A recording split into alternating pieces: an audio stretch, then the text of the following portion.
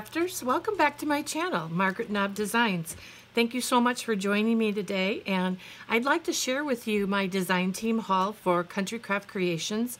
I kept it simple this month because I want to get caught up on another pack of paper that I've got to work on, and so what I wanted to do this month is show you about the simple stories, where they call them simple cards. It's a card kit.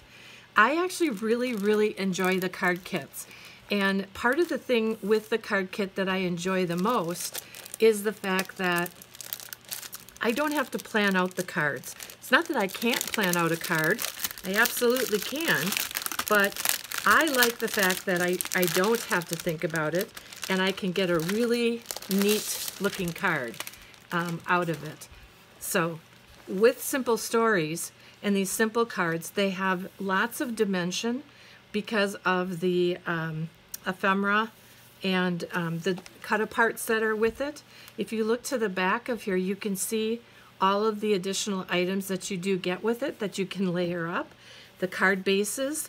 And actually what's kind of fun about this is that, like, if you took a look at this card base, this is actually printed this way, so you don't have to put it together, and it makes it very simple.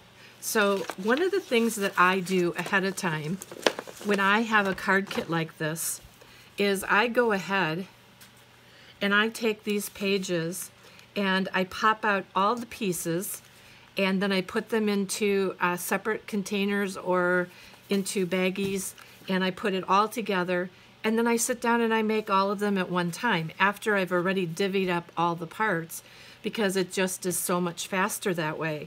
This way too is these are punched out, and sometimes they do have little white notches left on them, so I also take the time at that point to use my file, my fingernail file if I need to, or my scissors, and I just file off any of the little nubs if there are any. Let me just see what else. And then we've also got this ephemera back in here as well. I think this is so cool. I think these are just beautiful graphics. So I think the other thing about this set, and I think you should hop on over to Country Craft Creations to get it, it is going to make some really great cards for the guys in your life. And I think it'll make it very easy to make them birthday cards, Father's Day cards, or even something that's just a thinking of you card would be great with the gentleman in your life. So I have this card kit, and I will show you how that looks with the, I also got some of the dots that went along with the kit so that I could add a little bit more onto them. But this is the Simple Card Kit by Simple Stories. And then of course you've seen me using a lot of black cardstock recently, so I filled in my black cardstock with another pack of that, and I also ordered 2 more packs of magnetic discs. I always need these. I love magnets on my mini albums. And then last but not least, I got these flowers by 49 and Market, and I am planning on using them with this paper collection. This paper collection is from Country Craft Creations. Sorry about all the crinkling. I didn't think about taking this out ahead of time. I should have. I apologize.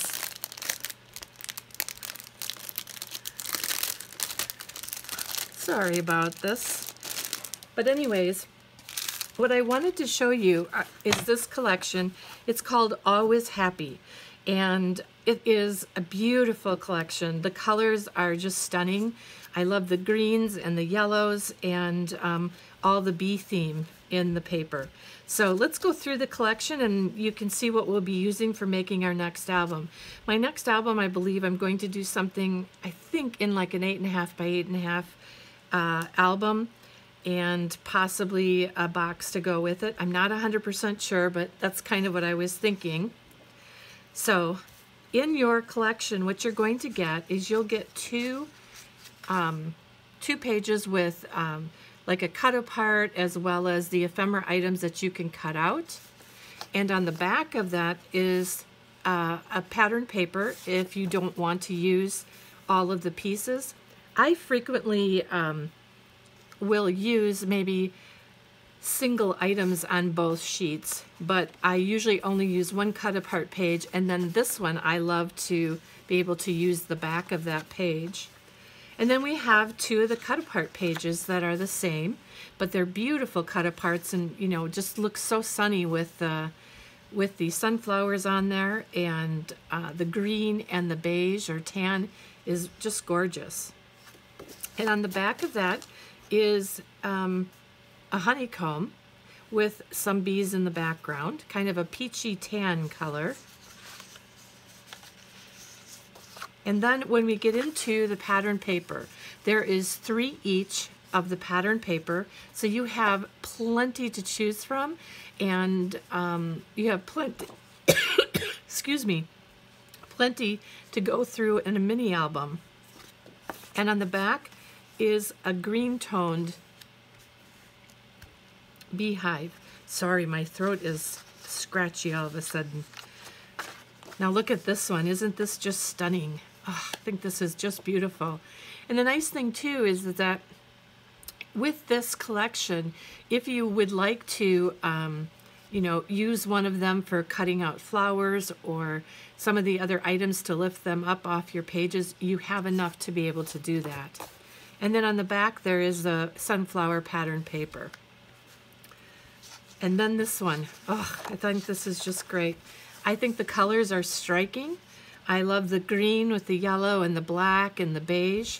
And then there is also sunflowers in the background. It's just, there's layer upon layer of images within this collection. They really did an awesome job with this collection. Same thing right here with the honeycomb, sunflowers, and then a little piece of a tag that is onto one of the layers of the paper. Very, very pretty. And then this green paper is just gorgeous. I think the tone of it is perfect and can be used in a lot of different ways. It could be laid right down on an 8x8 paper and used that way to decorate your pages. You could also fussy cut out any of this part of the pages. Or what I've done in the past is maybe I just want the corners. Well, I've taken it so that I've cut out just the corners and put them on my page to frame out the picture in the middle of the page. So, and then on the back of here we've got our outstanding bees. The nice thing about them is that they are a little bit faded, so a little bit grungy. There's small bees in the background and the bigger bee in the foreground. But it's a really nice bee side. Get it? Bee side? Here we've got our bumblebees again. Beautiful. 3 sheets of paper, and we've got some really nice images of bumblebees with some script in the back, flowers in the back. So again, there's a lot of different layers with script in there and pictures. And then we've got on the back of here honeycomb with writing in the background. So there's several different layers of images on the back of this page as well. This is probably one of my other favorite pages. I love all the vintage look to these. It looks like ads or publications for honey and selling honey.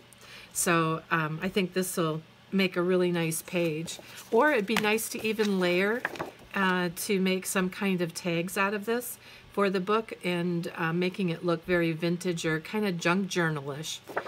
Maybe, and that's maybe what I should even try to do with this collection, is to do a junk journal. Maybe I will. And then the honeycomb on the back. Then we've got this page that has, it's more of a yellow pattern in here with the sunflowers along here, script in the background. And on the back of here, it is a floral. It's a very light floral with the bee bringing out the color into the background. But this isn't quite tan and it isn't green. It just has a kind of, it could kind of go in any direction. It could go in a gray, it could go in a green tone. Even I think you could do something like with a steel blue. Might not even look bad with the back of that, depending upon your book. And then we've got this paper again with the green. It's a different ad that's on here, and there's some different scripts, and there's a bee into the background of this collection, or this pattern paper as well. And on the back we have beehives, and we've got honeycombs right there.